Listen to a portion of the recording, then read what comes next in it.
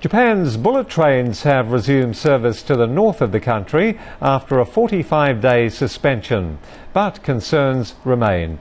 Mike Weber takes a closer look. Good news from Japan again.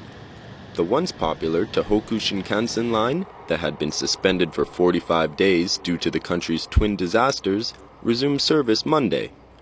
The line connected Sendai in Miyagi Prefecture to the capital Tokyo for the first time since the disaster. For the locals, it was exciting news.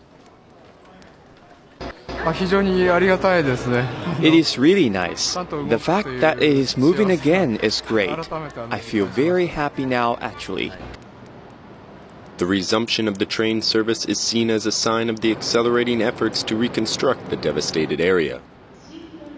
Easier access to Tokyo is a major improvement for the region. Officials hope that the resumption of the train will boost tourism in the area. The operator of the Tohoku Shinkansen Line plans to return to full service by Friday.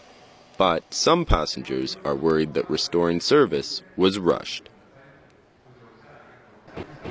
I don't think we should rush ahead so quickly. I want it to resume steadily.